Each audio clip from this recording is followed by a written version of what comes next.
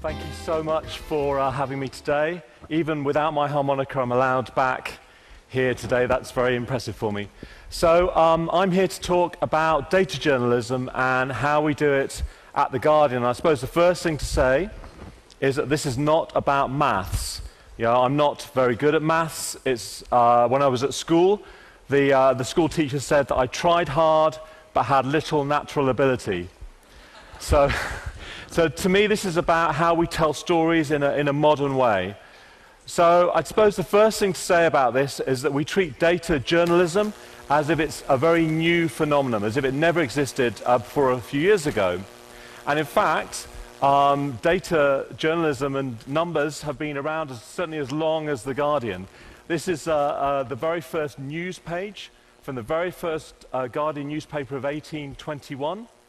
And in those days, there was no news on the front page. It was all adverts on the front page, and all the news was on the back.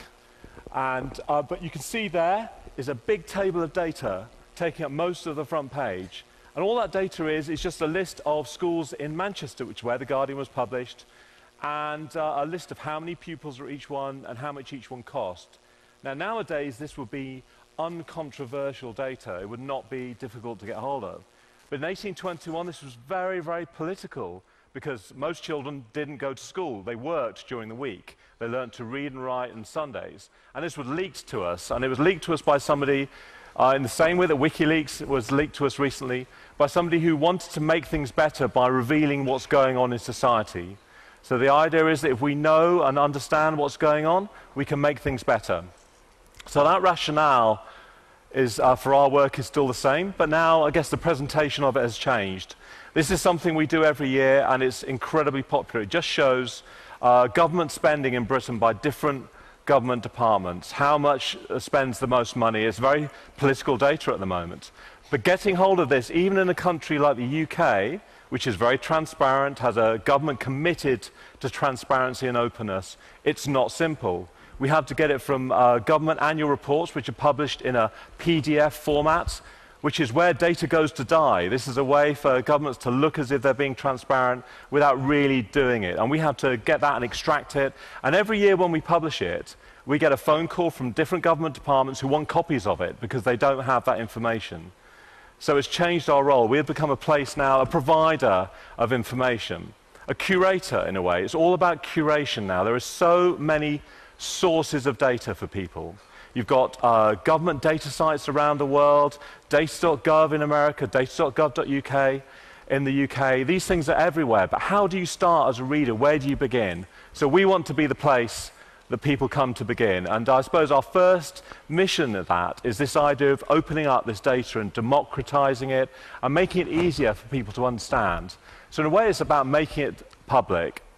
And this is what we do. Most days we do this, which is the Guardian Data Store, and every day we'll publish stories around data in the news. We analyze them, we visualize them, but crucially we publish that data and make it available. And I'll just show you some examples of some things we might do recently. So this is something close to home, comparing North and South Korea in terms of population and economy size and so on. Sometimes what we do is we showcase things we like that other people have done with our data. So for instance, this was done by a developer on the west coast of America, where we published data about drone strikes in Pakistan over a number of years. And what this guy did with that data, which was published originally by the Bureau for Investigative Journalism, and they visualized that for us, and then we showcased their visualization on our site. Now, it's not that long ago that a journalist would never publish a graphic on their site by somebody else, but that's changed now.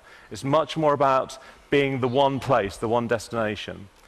We might do things like this, where, for instance, we took data on terrorism attacks in America since the 1970s, after the Boston attacks, and just show the kind of spread and where things have happened and over what kind of period of time. And one thing we've learned as well is it's really important for data to be personal, for people to be able to share it. So, for instance, this was done by our interactive team in the United States, in New York. It's based on gay rights across different American states, and crucially, it allowed people to share with their Facebook friends. So you can see how your state compares to your friend's state. and had something like 70,000 shares in a day because it was allowed to share and kind of opened up to people and made quite complicated data more personal. And often that's what we're trying to do. We're trying to make the impersonal more personal. And sometimes we're trying to make things more fun as well. So this is a map of the world's chocolate trade, and it's made out of chocolate. That was good fun making that map and eating it afterwards. And sometimes what we try and do is very much kind of open up data and make it more available. And we really had this around the Olympics. So the Olympics are interesting because that data is there for us all to see. We can watch the games, you can see somebody running a race, but that data behind it, of how fast they ran that race, that's owned, it's proprietorial, it's owned by the International Olympics Committee, who then sell it for large amounts of money to different news organizations. So we thought, how can we open up that data and make it more available? So we ran a site, which is a kind of open data site during the Olympic Games, which is this site here. And if you Google London Olympics data, you'll still find it. And basically every day we published, often very quick, news stories around the Olympics, often just in a couple of hours. It might be comparing Michael Phelps. If Michael Phelps were a country, how big would he be? That kind of thing. And just opening up the data. So for instance, we published the data for every single athlete in every single event and allowed it to be downloaded. Now this is the first time that's ever happened, and maybe only a few people would go to the effort of actually downloading that data. We wanted it to be there, we wanted it to be visible so that developers could then take that data and do stuff with it. The other thing we wanted to do was kind of mash up the Olympics data with stuff that we can all get hold of, to try and kind of tell new stories around the games. And one of those stories was around the medals table. Now, Olympic medals are interesting because we all care about who's number one, who's number two, where's the USA, where's China, where's Team GB, especially because it was in London this year. But actually, what if a very small country suddenly wins a lot of medals? They punch above their weight. How do you show that? How do you express that? So what we thought was we should weight that data. You could weight it by population or team size or the size of the economy. And so we worked with some statisticians at Imperial College in London, because this is kind of tricky data work. And they helped us make a kind of weighted table of the games. So for instance, that's the official medal table there with US and China at number 1 and 2. But if you look at it by population, Grenada, with its 1 gold medal, zooms up to the top of the table. You see New Zealand comes to number 4. And the New Zealand government were doing their own version of this during the games. You can see why, right? And then you look at it by size of the economy, different countries come up, or even by the team size. It changes how you look at the games. And that's what we're always trying to do, is try and create new ways of looking at things. If data journalism is anything, it's simply just telling a story in the way it should be told, the best way possible, using all the techniques that we have. So the other thing that's, I guess, the change for us is that we're not only writing about data, we're providing data now. So the data blog gets about 3 million pages a month, which makes us possibly the most popular data site in the world, which is a very strange position for us to be in. And we publish data using Google spreadsheets, which we originally did as a kind of cheap way of doing it because we couldn't afford to get the database done. We didn't have any development time. And we started doing this, and it's worked out very well as a kind of very robust way to share that data. It means that people can share it, developers can write programs around it, and it's available. And the other thing we've noticed is that often now we're seeing much bigger data sets. Data sets that would have been unmanageable for journalists a few years ago. But those data sets are often about much smaller things, very small localities. So for instance, this was something we did with the WikiLeaks data, which we were leaked about Iraq. And that had 400,000 rows of incidents in. Each one was an incident that a US Army unit was involved in. And we realized that the big story there was just the sheer numbers of people that died. 109,000 people died that were recorded in this database. So we created this just using Google Fusion Tables. It's a free mapping tool. It took about half an hour to make, and it just shows each incident is mapped as one dot where at least one person died. And it shows you the patterns of the war in ways that you would never be able to get or understand in a 1,000-word article, but you can see it in a graphic that takes hardly any time to make. And that's a very kind of powerful position for us to be in as journalists, that we can make things that explain a story very, very quickly. The other thing we try and do is try and incorporate our readers into the story, because we have readers who are interested in this stuff. And that's why kind of crowdsourcing is called now. You know, we used to call it surveying, but essentially it's crowdsourcing. And we did it with MPs' expenses, and it works okay for us, but as journalists, we're always in a hurry. So what we find now is it's better. We gain more from working with people outside who are good at this stuff. So one company we've worked with in the past is called Zooniverse. And what they do is they specialize in many things. This interactive here is something they made by crowdsourcing old Royal Naval record books from the ships. So every day the captain of the ship would record the location and the coordinates of the ship and the temperature as well. And they crowdsourced hundreds of these things and created this beautiful kind of interactive for us. And it's a way of looking at that data, but getting a community to manage it for us. So these guys, the community did it all themselves. I suppose the other thing for us to say that's really important is that in the past, journalism was very much about us as journalists sitting in our ivory tower and giving our pearls of wisdom to you, the reader. It was very much a one-way process. And the internet has changed that for good. We're no longer the only experts in town. There are many, many experts out there. And if we can involve them in our work, it makes our work a lot stronger.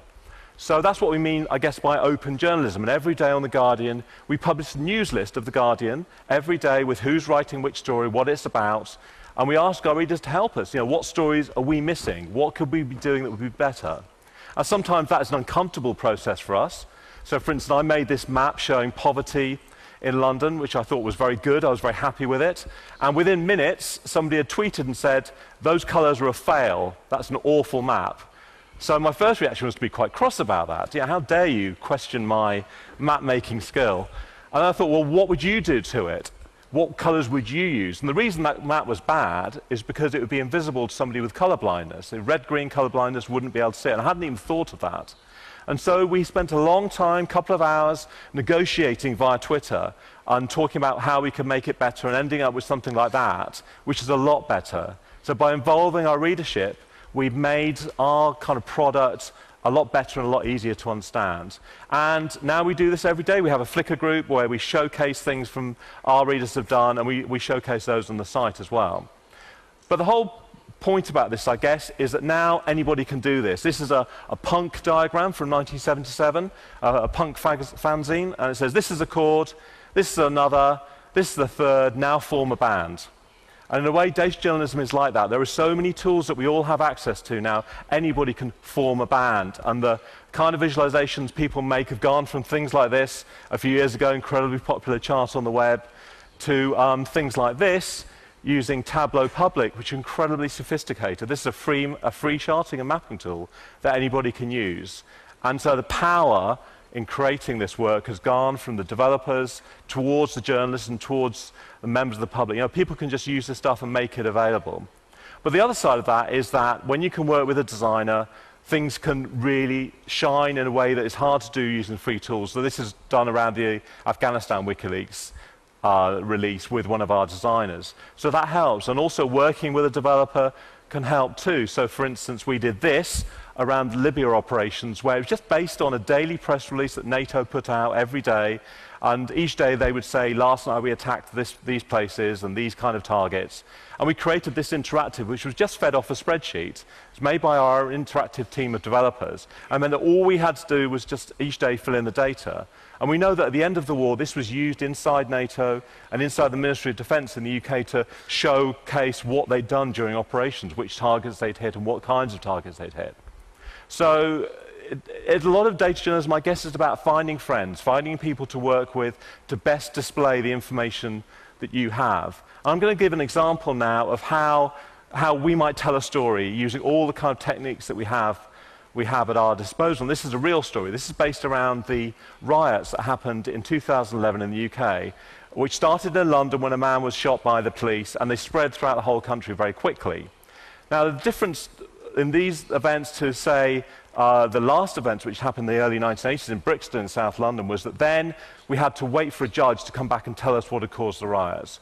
In 2011, that gap was filled by tons of information, by Twitter, by Facebook, by social media, just bombarding you with information. What's going on? What's not going on? What's a lie? What's true? And we could see that there was a way for us to help people kind of guide them through that process. So one of the things we did, and this is still the single most popular thing we've ever done on the site, was just a map. And all that map showed was verified incidents that we could prove had happened. So this place had been looted, this place was dangerous to go to. And that was incredibly popular. It did about 1 million pages in a day because people really wanted to know if they could get home that night. They were really hungry for that kind of raw information that actually told them what was going on. And the other thing we did was we started to look at what kinds of people were being arrested. And we had to get hold of court records. And in the end, thanks to Ministry of Justice, we got sent thousands of court records from people who were involved in the riots. And we wanted to know were they being treated differently to people who weren't involved in the riots. You know, where were they from? Were they young? Were they old? And it was some really important data. And this is an actual court report from the time. And it gives you a lot of information about people's addresses, their ages, where they were arrested and where they came from. But it meant we could do things like this. So, for instance, the Prime Minister of the UK, David Cameron, said very specifically that the riots were not about poverty, which is an interesting thing to say only a couple of days after the event and with no kind of evidence. But we had the location of incidents and we had the locations of people's addresses. And so we put those on top of a map of poverty in England. So this is what that shows. The red are poor places, the blue are rich places, basically. And see where the red dots are, those dots are where people lived. So you can see people lived and came from the poorest parts of the country. And those statistics we came up with were then backed up by the official statistics several months later. So we were able to, as journalists, take this very powerful thing of being able to produce our own visualization that tests what the Prime Minister says only minutes after he says it, and being able to use a free tool to do it. And that's really changed our work for us. And this became a much bigger project. So, for instance, Twitter gave us 1.6 million riot-related tweets. So we could look at how people used Twitter during the riots and whether or not people were tweeting before events or after them and how that worked. And we were inspired by the Detroit project in Detroit, where after the Detroit riots, they went out on the streets and they asked people what they thought, why they were involved in the riots. And this led to the Reading the Riots project, which was where we worked with academics to look at the causes of the riots. So, for instance, it meant we could do things like this, where we could map people's routes from home to where they were arrested using a company called ITO World. We worked with them with this idea of a riot commute. This is London, where people didn't travel very far in London, only a couple of miles. In Manchester, though, because there's one city centre, people travel very far. One guy travelled 30 miles into the centre of Manchester. So the fact that we can test this stuff, again, is a very kind of powerful tool for us. And we could also look at the way people use social media. So, for instance, one of the things that came out, this was the spread of rumours on Twitter. So this is something our interactive team made. So these red green dots on that interactive are a rumour starting, and the red dots are it being squashed. So, for instance, that was the rumour that the London Eye was on fire, which was people were taking that seriously during the events. The next one is a rumour that a children's hospital in Birmingham was being attacked. So this is a way of kind of showing how, with Twitter, Mark Twain said, a lie can be halfway around the world before the truth has got its boots on. And social media obviously encourages that speedy spread of a rumour, but it also encourages the truth to catch up. And that's a really important thing. We wanted to show that. And the next stage of the project was to talk to people on the other side of the barricades, the police officers and people in the courts, about their experiences. So you can see how data journalism went from being something very quick and dirty almost to something quite sophisticated and academically rigorous, using all the tools that we had at our disposal. And part of that process, I guess, is for us, most of the work goes in behind the scenes. 80% of the time is the kind of process of coming up with an idea and processing the data and making it work. And at the end of it, you get this output, and that output can be anything. And that's the great thing about data journalism. Now, I don't have very much time now, and I'm going to just talk quickly about how we display some complicated journalism around the idea of the 99% versus the 1%. A lot of data there. So we thought, how can we do it? So we fell back on using a video, and this is a bit of it. There are some really rich people in the U.S. today. In fact, there are now over 3.1 million millionaires. But these are not the richest of all. The U.S. has over 400 billionaires, more than any other country in the world. Who's at the top of that pile? These three have a combined net worth of $131 billion. That's just over the combined budget shortfall of every state in the U.S. for 2011. More than the cost of the global war on terror in 2010. So I'd say, people talk about data journalism like it's a very complicated thing, but essentially what we were doing with that video was telling a story. This man here is a guy called James Cameron, who is not the director of Avatar and Aliens, I'm afraid, but he is a fantastic Guardian journalist, reported from Korea in the 50s and from Vietnam in the 60s, but told stories. And he said, famously, that in the future, the world will be about computers answering the questions because only computers will know how to get the answers. In a way, that's true. We can ask questions of data using computers now we would never have been able to in the past. But at the root of what we do is something very, very simple, and that applies anywhere in the world. It applies in Korea and it applies in the UK. At the root of it, it's all about telling stories. Thank you very much.